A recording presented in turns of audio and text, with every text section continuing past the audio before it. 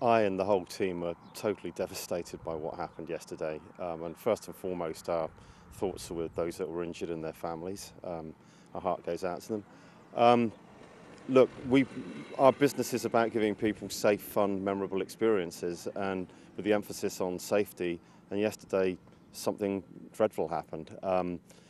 Those two cars should not have been on the same piece of track. Technically, that should not have happened. When I arrived here yesterday, I took the decision that we wouldn't open the park today.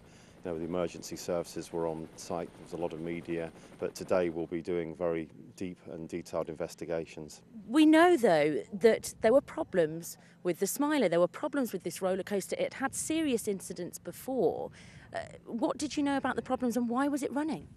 Well, I think there's an awful lot of misreporting going on about that. The Smiler is a relatively new ride.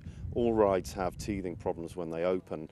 And, I've made the point to other people that actually guest safety on those sorts of incidents is not really a major issue in the sense that when you're on a roller coaster car, the car can't come off the track and you are strapped in and restrained in the seats. So actually, when you have a glitch and the ride stops, it's not really an issue of safety to the riders.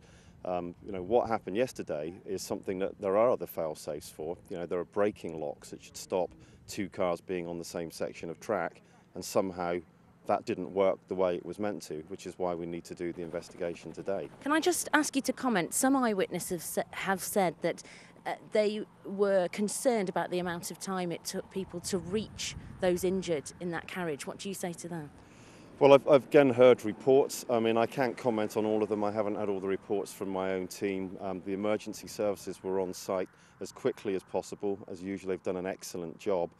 One of the complications was that they wanted to get a stable platform before removing the most seriously injured from the ride. But our team are very well trained. We go through measures against these horrible possibilities all of the time. And I would say probably that there wouldn't have been any laxness in our reaction to it.